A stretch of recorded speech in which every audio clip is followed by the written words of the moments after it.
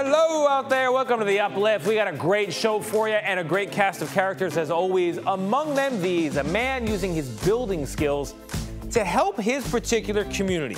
We'll tell you what practical everyday item he makes. There's the man.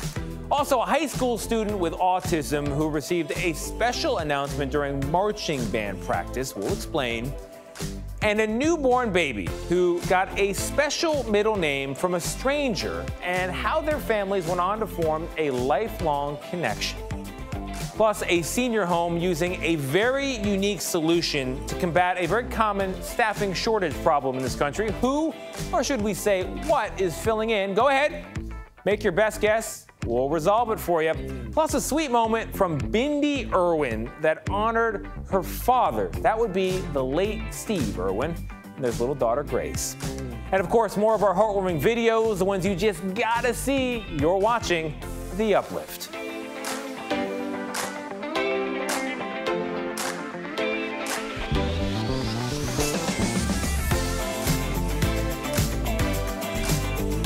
Welcome, come one and all to The Uplift, the show that lifts you up for at least the next 30 minutes, you and me as well. Me, that would be Tony DeCope. But we've got a great show for you today, and we're going to start you off with a man in Denver who found a unique way to help his community. Caitlin O'Kane has his story. James Warren was walking in his Denver neighborhood when something gave him pause. A woman was waiting for the bus, sitting in the dirt, and I was like, oh man, that sucks. You know, that's not dignified at all. We need to be doing better by our, fellow city members. And so I thought I could do something about that. I could build a bench. He found some scrap wood, and because he grew up around tools, he knew he could muster up a bench. He built one and put it back at that bus stop where he first got the idea. Since then, he's built 8 custom benches and has placed them at bus stops around the area.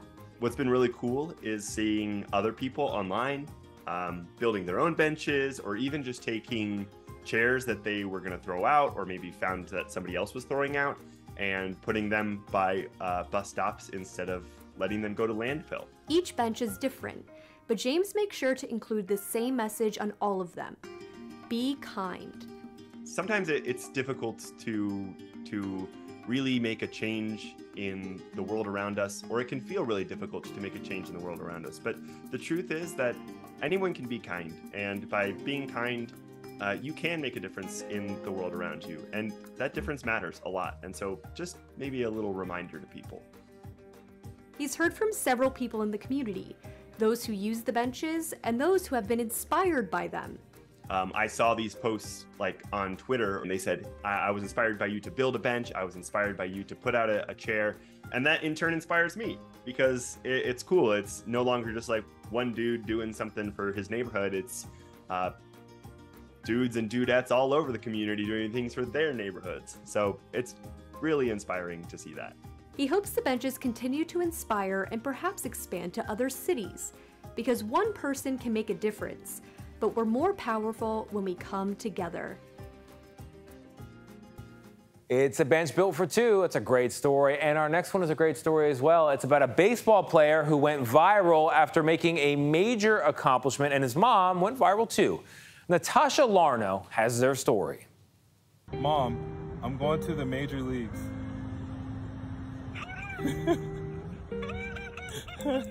When Wynton Bernard found out he made it to the Colorado Rockies after 10 years in the minor leagues, he instantly called his mom, Janet. Oh, you worked hard. You deserve it. When I got to call her on the phone for that first time, she absolutely had to be the first one, because she's been there for me every single step of the way. She's seen all the struggles I've been through, all the hard times, losing my father. So to give my mom that news that I was making it to the majors after all this time was the greatest feeling in the world. Well, when I got the call, I was in total shock because I didn't see it coming, and then I just started crying. I had kind of resigned myself to the fact that Wynton was going to be a career minor leaguer. It just happened for him, and so it made everything else that has happened to him, it kind of put it in the back seat. At 31 years old, he wondered if his time at the top had passed him. It started in high school in terms of his struggle with a coach that didn't believe in him. And when he went to him and said, I want to play college baseball, and the coach replies, you can't even play high school baseball. And Wynton steadfastly has always kept his faith that he was going to do it. It wasn't all, cherries and roses. It was definitely some hard times where, I've been released a couple times, but I picked myself up and kept working hard. People always told me that they didn't think I would make it, and I didn't listen to them. I just kept envisioning my dream and eventually reaching it. Remembering how his mom cared for his late father when he was sick gives him the strength to move forward. When times would get hard in my workouts, or when I was struggling on the baseball field, when I felt like life was really hard for me, I would use my mom's strength, and then that would help me play better and help me continue to grind. And that's why this story is such a triumph. It's such a victory, because it's like goodness will prevail when your heart is right and you really want something and you persevere. Wynton says he was going through his pregame routine when his manager made the announcement that would change his life forever. He goes, boys, after 11 hard minor league seasons, Wynton Bernard's headed to the show, and the whole locker room just erupted. Everybody was clapping. We were all crying together. I was over there beating my chest. I was picking my teammates up. Everybody was hugging me. There's been a million people in my life who told me, you're never going to make it, or why are you still playing baseball? Like, you should move on to something else. And imagine if I had listened to them, I would have never fulfilled my dream. It was an emotional day for Wynton, followed by an emotional phone call for his mom that captured the hearts of millions. You give me a lot of inspiration, Mom, and I promise I'm going to keep working just as hard. Oh, some big league love there. Coming up, parents out there, how did you come up with your child's name? One family chose a name off of a handwritten letter that they received at the hospital. We'll tell you what made them decide to pick a name based on a stranger's story. Plus, a sweet moment between Bindi Irwin and her toddler, little daughter, Grace there. It's a moment that went viral. We'll show you what happened next.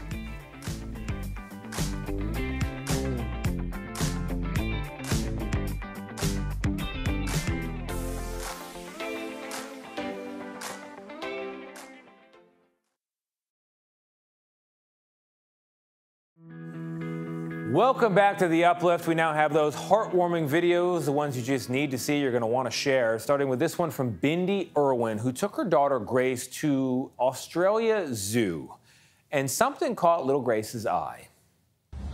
Is he over here? Yeah. Grandpa Crocodile, and he's in his construction hat. Yeah. Yeah. You love Grandpa Crocodile? Yeah, love. That is Bindi's daughter, Grace, looking at a photo of her grandfather. That would be the late Steve Irwin. Bindi's dad and Grace's grandpa, or as she puts it, Grandpa Crocodile. So sweet.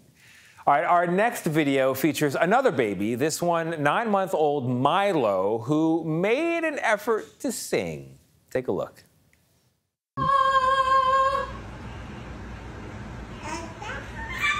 Exactly. You're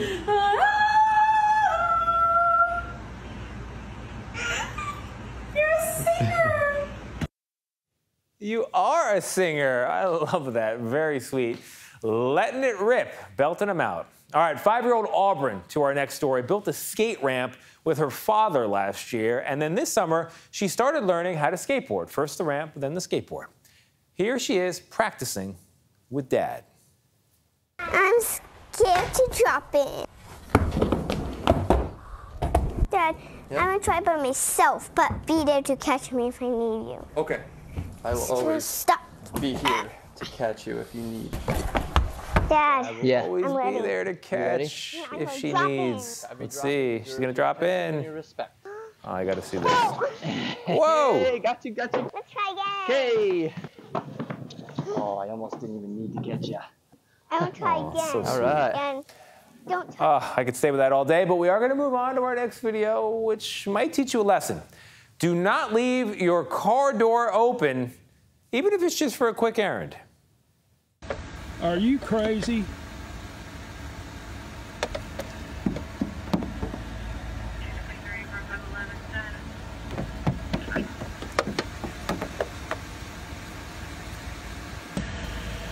Get out of there. Are you kidding me? Get out. There's nothing to eat in there. Well, we'll see about that. Deputy Casey Thrower there with the Madison County Sheriff's Department, that's in Alabama, was delivering civil papers and came back to his car to find those goats there. One goat on the roof, one goat in the car. Thrower said that he often leaves his door open because he's got to deliver a lot of these papers to a lot of different homes, and sometimes he's got to retreat in a hurry because people have dogs, and dogs aren't always friendly. But goats is a first. Coming up, what's in a name? Well, one newborn in Louisiana was named after an angel. What the meaning is behind his name, chosen by a stranger. Plus, meet an extraordinary high school senior who has mastered music and excelled in engineering. But it's his outlook on life that's truly special.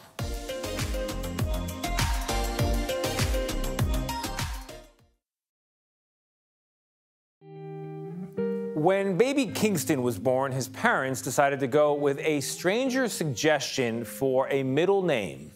Years later, she is no longer a stranger. She's a friend. David Begnaud has their story. When this baby boy entered the world in Lafayette, Louisiana in 2018, his parents, Connie DeSpanny and Benjamin Hall, named him Kingston. But they didn't have a middle name. It came to them by chance, in the form of a handwritten letter that they had received at the hospital. Kingston was just minutes old. A surveillance camera at Lafayette General Medical Center captured a stranger asking for directions so that she could deliver that letter. Who was she? To my dad's angel, even though I will never know your name, you are the first child born here. After my dad's passing, when one life is taken, another is given. Please keep my dad in your prayers. His name is James. Thank you. This was that stranger, Jamie Fontenot. You see, shortly after her father, 86-year-old James Lee Grimmett, died in the hospital, Jamie heard sweet music. It's a lullaby that plays throughout the hospital. Families of newborns come here and they press that button in the labor and delivery ward, playing the lullaby, letting everybody know a newborn just arrived. On January 12, 2018, Kingston Hall was born, right after Mr. Grimmett died. The timing seemed more than coincidental. Somebody said, well, then that's Dad's angel. So with no escort, you just took your letter and... I just took my letter and I went to the OB unit. I said, my dad passed away about 10:40. So give this to the first baby that was born after that time. Dr. Jennifer Puglisi and nurse Sydney Begnaud received Jamie's letter. Dr. Puglisi gave it to Connie. And she started reading it silently, and she just had tears streaming down her face, and it was really beautiful. I came in and the dad says, oh, we found our middle name. And I'm like, oh, great, what is it? And he says, well, it's James, of course. And I'm like, oh, yes, of course. My nurse followed me to that side, and she was like, well, do you mind if we get your information and give it to Miss Jamie? We asked Connie, do you remember who that nurse was? I know her name was, I think, Miss Cindy. Sydney? Sydney, yes. I think it was Sydney, Miss Sydney. So that's my mom. Really? What a coincidence. That's awesome. Thank you, Mom. Yes, it was my mom who helped to deliver baby Kingston, and then told me the story of how a stranger wrote a letter to Connie, who then decided that the best middle name for Kingston was James, named in honor of Mr. Grimmett. Oh my gosh.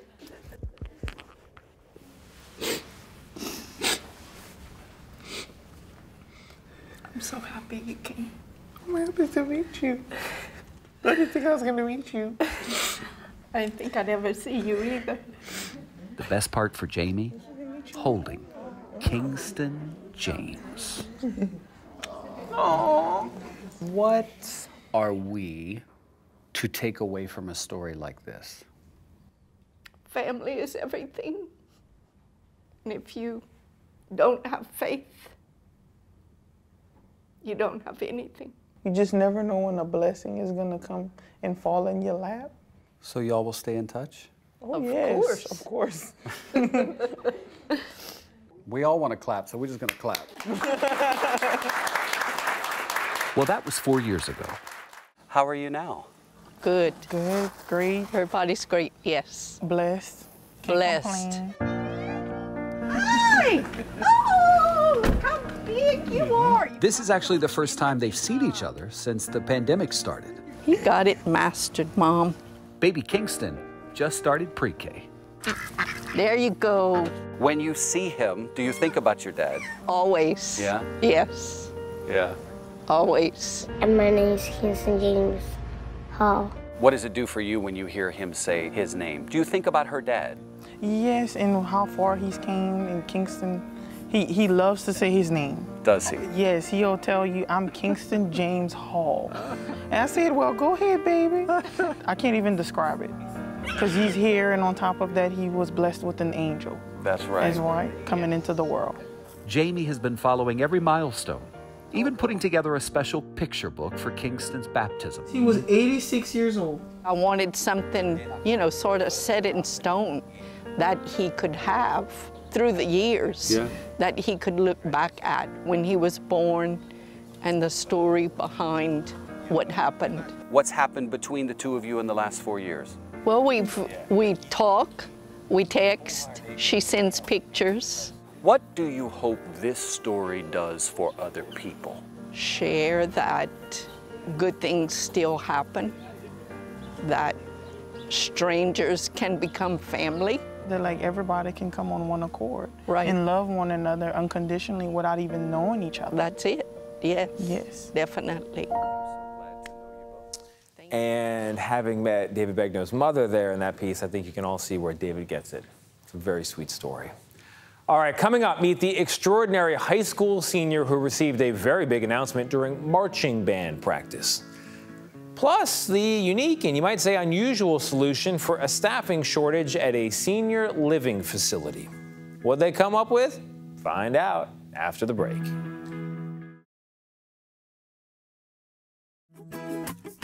When a nursing home had a staffing shortage recently, they came up with an interesting solution, and it brought a unique sense of joy to the residents there. Here's Omar Villafranca. 83-year-old Jill Breckenridge has a new friend at her Minnesota nursing home. Hi, Pepper. It's not a person. It's great to see you. It's Pepper, a special robot that can talk I hope you are having a wonderful day. and even dance with the residents to keep them active. But Pepper's special power is using new technology to bring up old memories. Here is her brother holding your puppy. Jill was diagnosed with Alzheimer's, but when Pepper shows her pictures of her past, And I had red hair. the memories come flooding back. I loved my horse, Lucky Strike. Warms my heart. Sharon Fenn is Jill's daughter. She was smiling. I know. I could tell from the back when I was watching her. She was beaming. Arshia Khan with the University of Minnesota Duluth is the brain behind the robots. When you saw Jill with Pepper, what did you learn? I was almost in tears. It was like, that is what I wanted. We are taking them back in time. They have lost that time. It's gone, forgotten. But I'm able to bring that back to them, at least for a little while. But you don't need a PhD to see the real benefits of a robot Oh, thank you, Pepper. I like you too. with a heart. Bye-bye. Oh. All right, our next story is about a high school senior with autism who received a big surprise during band practice. Keith Russell from our CBS Dallas Fort Worth station has the story.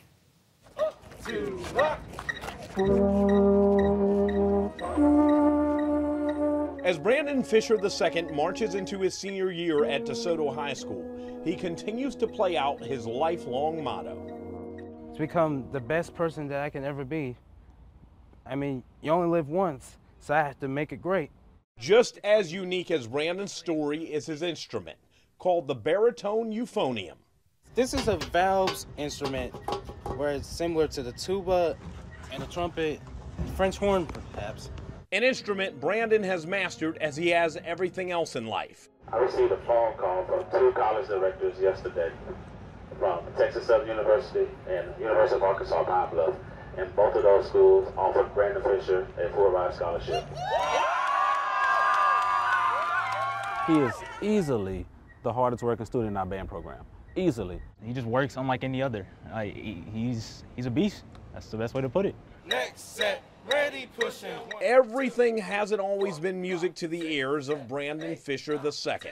On the autism spectrum since he was a child, and that's come with its own challenges. It's pretty much having extra intelligence at the cost of some social ability, like tending to be socially awkward to some people. But certainly not to the people who matter most. We didn't start with what you can't do, we started with what you can do, and if you apply yourself to do it, how everything could be possible. Brandon has excelled in engineering, and he scored a 1290 on the SAT. His story will reverberate way beyond his time on the leadership team of the DeSoto High School Band. It's something that should sound the message that success is always attainable. If it doesn't challenge you, it doesn't change you. Like, you have to be able to adapt to challenge. You have to be able to overcome the challenge. And once you do, it'll make you feel awesome. If it doesn't challenge you, it doesn't change you. Wise words, and that is our show. I hope it brightened your day and lifted you up. I'm confident it did. If it didn't, though, you know what I always say, reruns are free. I'm gonna go find some good news. See you next time.